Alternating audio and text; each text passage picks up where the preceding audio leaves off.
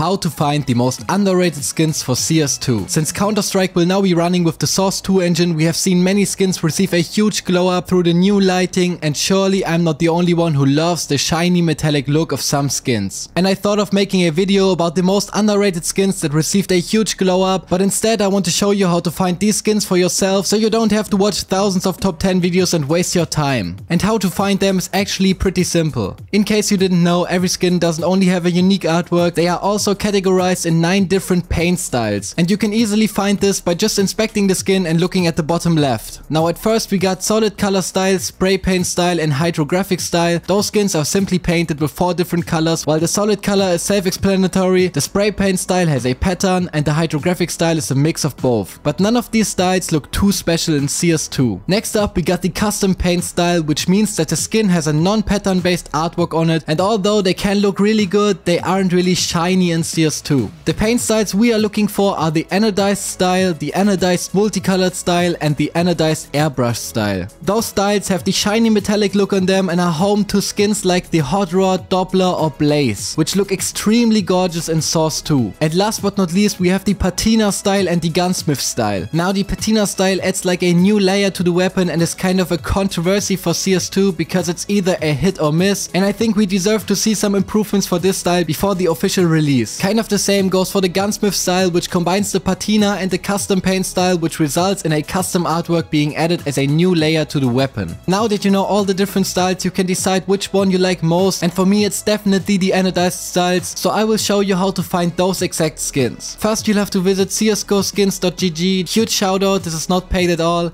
and type the paint style you're looking for in the search bar. And boom, there they are. Now you can scroll through them and find all the hidden gems like the M4A1S Moss Quartz, which looks ass in CSGO but is a really nice skin for CS2 and could potentially go up in price soon. So do your research now before others find out, and if you find this video helpful then leave a like and subscribe to my channel for more videos about CSGO and CS2. Much appreciated, good luck and see ya.